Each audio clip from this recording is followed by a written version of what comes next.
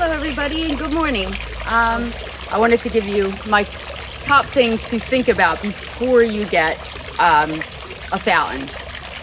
The first thing, style. What style do you want? Make sure it fits into your garden. We have two very different styled fountains, and that is because they're different. We have a Zen garden over there that we put our other one there, and it just fits in the style of it, fits in really well. Kind of looks old world, just fits into the environment. Over here, we wanted it to stand out more and almost be kind of like a statue. So we chose this one, but still went with a much cleaner, plainer design because our garden really just doesn't lend to ornate types of pottery or statues. Two, think about the color. What color do you want? Do you want, this kind of has a green tinge to it. You can't really see it because this one, when we got it, was a floor model. So a lot of it is faded off of it. But it definitely did have a finish, somewhat of a finish on it, but looks more closer to natural cement. They will be your least maintenance as far as any kind of, unless you wanted to dye it later or something like that, you don't really have to do a lot. But the darker ones, I think they're called acid wash, they don't hold their color. So you're going to get somewhere between 3 and 5 years out of the color on it. And then you're going to have to stain it every year or two. There is cement stains that you can use. I just use regular Minwax. Whatever I got in the shed, if it's dark, it goes on it. And I always mix it with like a real black, dark brown stain to get it back to a very dark color.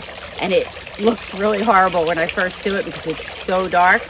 But within a couple weeks, that sun gets to it and it fades it to the brown. If you start with just the brown color, it's going to fade faster, and in a month or two, it's not going to be the color you want. So start darker than you want. I didn't have any problem with residues or anything. I let it kind of sit for a few days to dry out. It seems fine. I've had it for 2 years and now it's ready for a restain. But that's something to think about if you do get the darker or anything with a finish, not quite this light finish, but a darker finish, you are going to have to restain it. The acid washes, they don't last. They're not going to last. They haven't found anything that stays put on the cement yet. There may be new ones that they're making that are more manufactured that might have a finish that lasts, but I haven't really seen any. Even the resin finishes eventually fade out. So you either have to spray paint them or do something like that with it. What it's made out of. 3, the weight. Think about the weight. If something goes wrong with it, or you need to re-level it, or just getting it back where you need it to go, how are you going to do that? So the weight really matters. And it's wonderful that they'll dump it in your driveway, but you need to have a plan for how you're going to get it back and then how you're going to maintain it. Again, if it goes off level or if it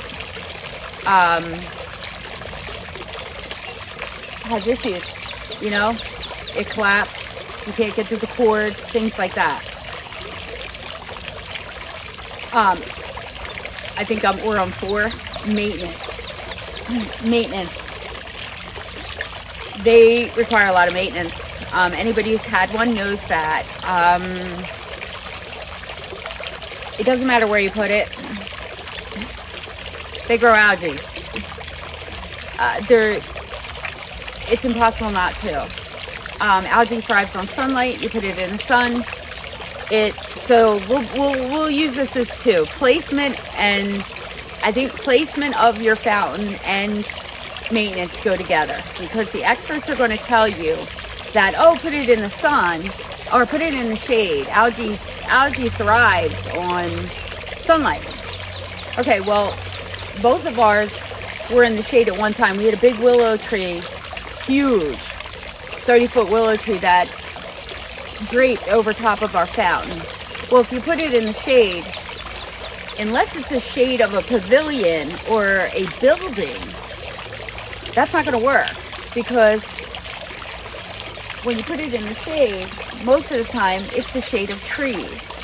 There's either big canopies up above, smaller canopies, or plants around it. But what are plants when they fall? Nitrogen. Well, nitrogen gets in the water and it creates the algae growth anyway. And let's face it, unless it's pitch black, there's light getting to your fountain. And I gotta say, of the two, the easiest one to maintain is the Zen Garden one. It grows the algae, but the sun, keeping it in the sun now and not having a tree flanking over it, you can solarize it. So when you drop the water out, half a day of sun beating on it on a sunny day kills all that algae off dry, and the sun solarizes it. I don't even have to scrub it most of the time. Sometimes I'll give it a light. I just rub my hands along it, make sure it's not slimy. It's good to go. Size does matter in fountains. This is much harder to maintain than the Zen Garden one. That has half the water capacity. This at 50 gallons plus is, you don't want to be dropping 50 gallons of water it costs money. It's like my frog pond, it's like emptying my frog pond every week. You don't want to do that. It doesn't exactly work. These types do not drain fast, so you're going to have to unplug it. Usually I do it at night if I'm going to drain them, and then just go to bed on it. But if you forget and you want to do it during the day, you have a barbecue coming up or whatever, then it can take a while. Have a shop vac, at least a small shop vac, that you can vacuum out something this large and get the debris out of.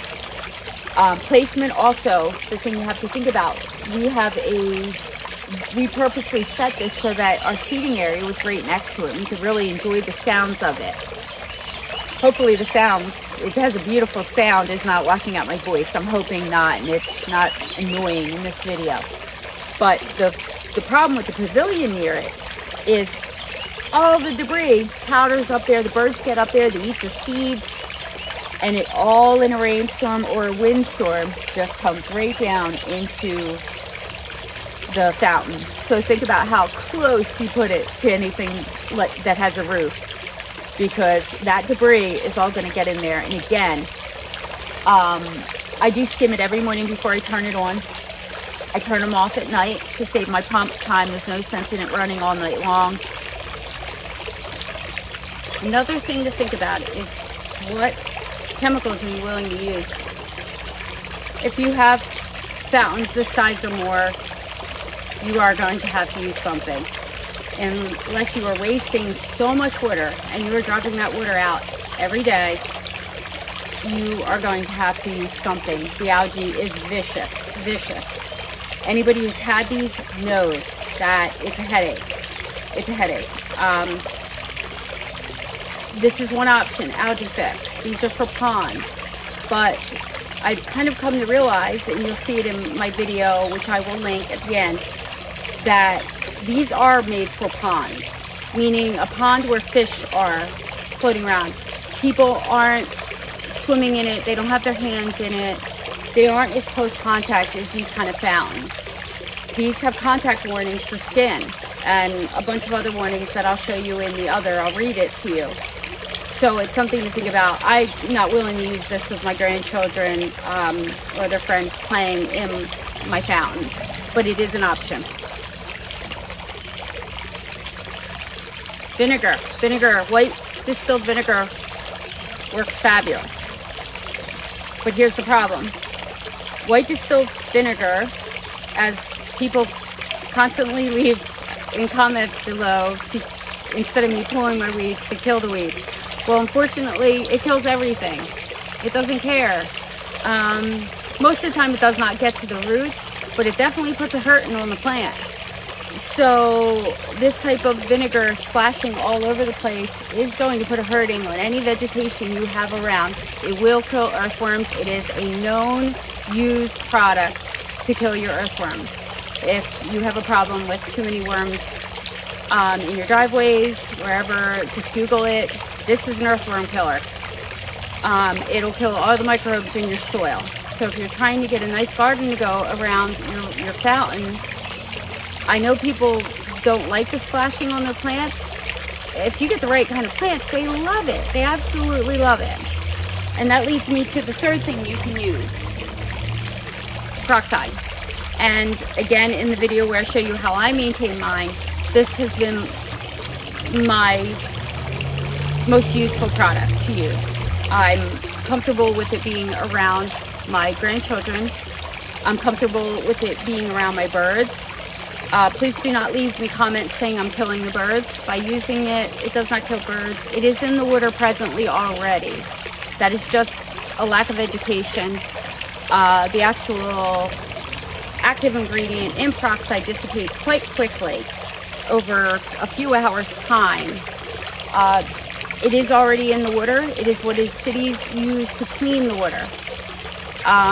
For the most part, this, chlorines, things like that. I'm sure there's various other chemicals that I'm not even aware of in my water. But I bathe my children in it. I bathe myself in it. It's fine. Birds are not dropping dead. It's fine. And the one benefit I have seen, unlike vinegar, which will kill your plants or at least put a hurting on them, the plants thrive with a little bit of that splash of peroxide. It's a tiny bit in the water. I'm not using a ton of it, very small amount. You kind of have to play with it to get your ratio of what's going to work. But what I have found is the plants are so healthy and thriving around my fountain. Because they're wet all day, because they're that type of, you can kind of see some fungus, some dewiness at the bottom. I have none of that in my Zen garden anymore because the peroxide helps with that kind of fungal disease control.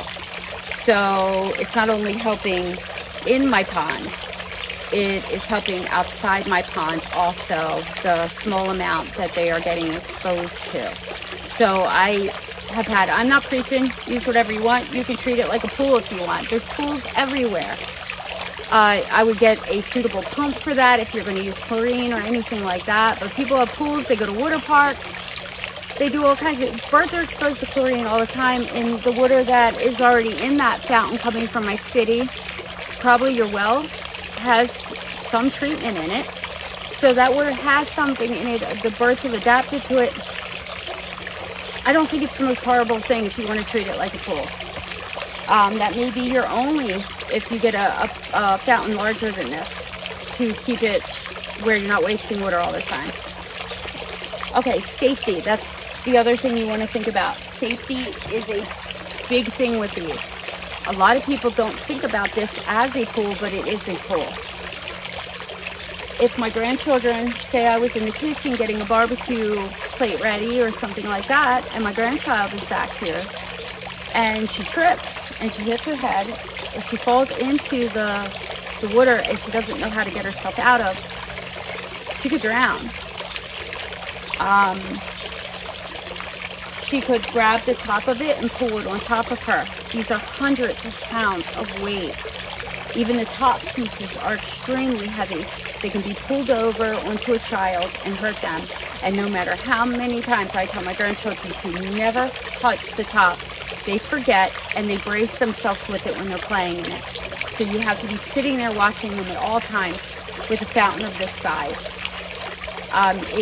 Any kind of water, 2 inches of water, a child can drown. So you want to always think about that. And are you willing to keep an eye on your children when they're in your backyard? Anytime you have a water feature of any sort, you have to think about those things that has this amount of water in it and rocks around it that they could trip on and get hurt. And also pulling it down on them. They have nothing that braces them on the top. They literally just sit one piece on top of the other. So they're just primed for falling. As the children get older, they can be taught that. But you get a 7-8-year-old kid and they want to climb things, or they're just feeling like they're going to live forever. You know, we all were there. You have to worry about that. and it falling on them and a hospital trip. So it's something to think about. They can be unsafe if they're not supervised. So put it somewhere where you're going to be comfortable with it. Access to your drains and your electric. It's a good idea when you're setting your pad and leveling your pad to put a PVC piece under there. We did not think about that, but we did leave a channel between the blocks, so it can be dug out, and we didn't have any problem getting the cord, and you'll see that at the end of this video, getting the cord through. But that's something to think of, and you might want to put you know, a sizable PVC piece under, in the ground, under your fountain block, or, you know, level with it, so that you can pull your cords through. You also want to leave a very large gap anywhere you're going to set the drain, because that is a problem we didn't think about, and we put it right down on the pad. And you need to, the drain is so small for something like that, it clogs immediately with even small debris that you can't skim out, and then you're stuck. It won't drain, so you have to use a wet dry vac to get the water out. My husband went under there, and it was harder to do after the fact, and sawed out the block around that, so that now we can get our hand under there, clear it, so that the water can drop through, and we can take a stick or something and clear that drain on a regular basis. So think about that when you're setting your pad. Make sure you have a little reservoir underneath the drain and some way to access your electric cord, because they are attached to your pumps. Okay, so we'll show you at the end of this video how we change the pump on a large one like this. Our smaller one, it's a lot easier to access. It is raised in the air, although ours is hardwired, so it does require electrical work to a switch. So yeah, okay, so we'll get started on that. And I hope that these tips have helped you and given you what to think about before you put one of these in, because if I had a guide like this and had watched a guide like this, I would have really been prepared for what I was going to face with owning one of these. Okay, so this morning I came out to an unexpected problem. I skim the fountain every morning before I turn it on, and found the electric not working. So we had to take it all apart. We got a shovel underneath it and a block holding it up cocked so that we can get the electric out, because whatever happened to the electric overnight has hit the pump apparently, and now the pump is only working at about half the pressure, so it can't even send the water up to the top of the tube. Okay, so obviously this is the old pump and it's electric line, so we can fish the new one through. I'm going to tie a piece of twine to this old cord, tie it and tape it just in case, because if it doesn't come all the way through, then we're in a bit of a bind. So I'm just gonna extra measure. There we go. Okay, so now we can fish it through.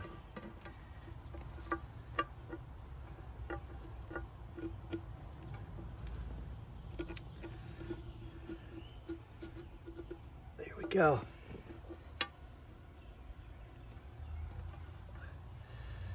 All right, so now we have our line so that we can pull it, the new cord, back through. What we're gonna do now is untie this. That's the old cord, we're not interested in that anymore. What we need is, and just make sure we don't put the same bad pump back in. That's the old one. This is the new one. or the new old one, I should say.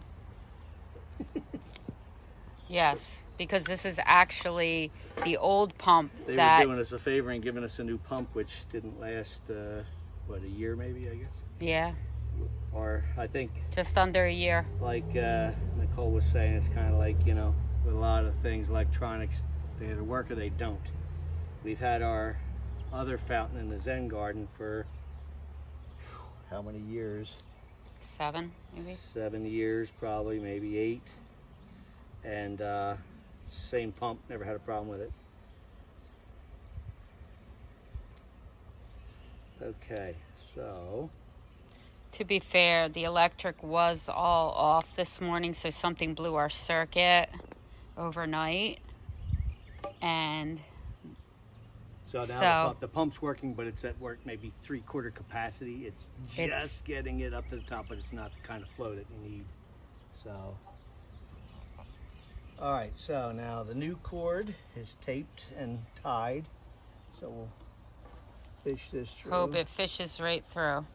It's a little tight there because this thing is very heavy, so we weren't able to get it off the ground too much. There it goes. Yeah, we just used the edge of a shovel underneath it. Sorry we didn't get it on film to lift it. And we do have, when you set these up, leave a crevice for your electric so you can do this to fish. Because these are things you might not think about. Whoops. Almost fell over the top. Got stuff everywhere right now. So I found some silicone that's still good. So we're going to be able to silicone this.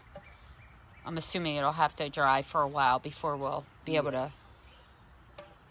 All right, so we're going to get the old out. Because we don't want there. Yeah, so remove all the old silicone if you're going to do this. So you can get a fresh seal. So your fountain doesn't leak.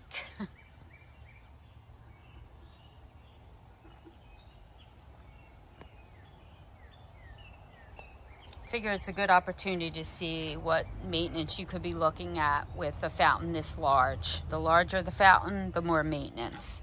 Our other one is a medium size, so it's raised above the ground, so everything's a bit easier with that. Dropping the water, draining it, things like this are definitely something to think about.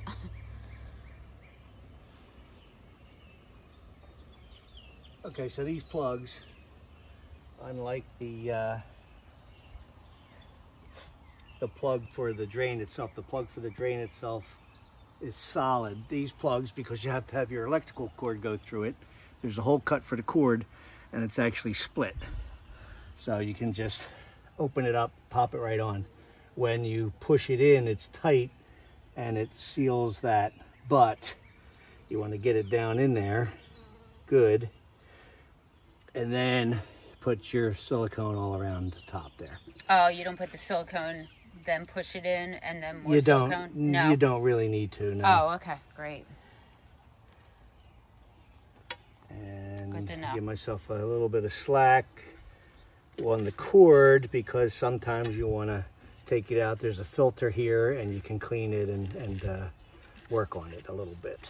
Yes. So, and I don't think the last one had much slack at all, did it? not much. No, I was having a hard time getting it out this morning. This should do it there. I thought the screen was clogged, and that was the problem at first, so I put my hand in there and tried to mess with it, but there wasn't enough debris in it to cause that problem. Okay, so we're going to put our silicone in there. Get a nice amount. And there's little crevices there. And right up to the lip here.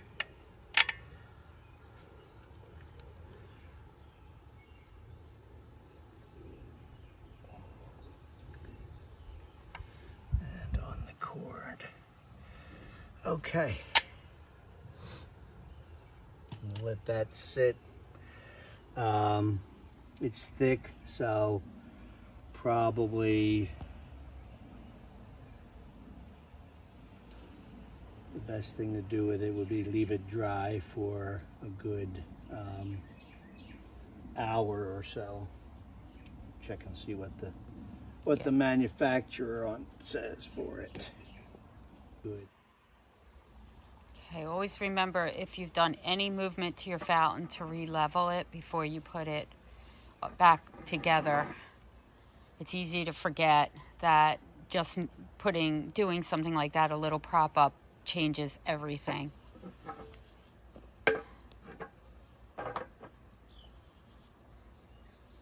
How are we looking? We are low on the front here.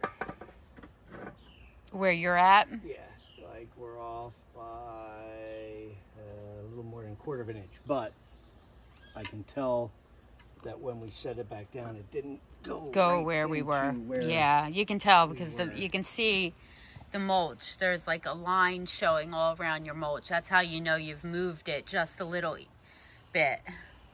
Or whatever you have it set on. If you have it set on something that's movable. If you're on concrete, you're not going to see that. Although you probably have a water line.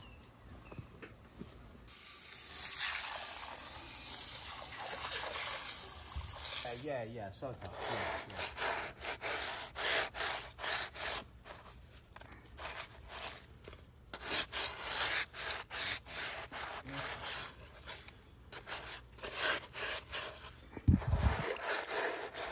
Good time to scrub it with soap and water.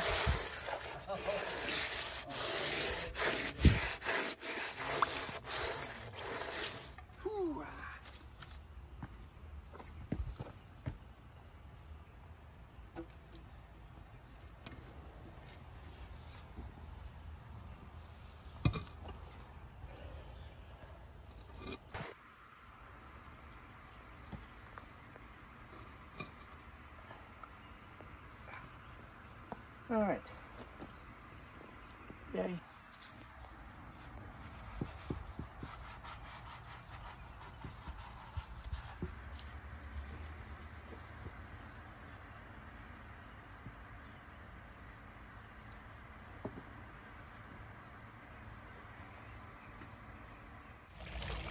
Okay, well, thanks for joining me.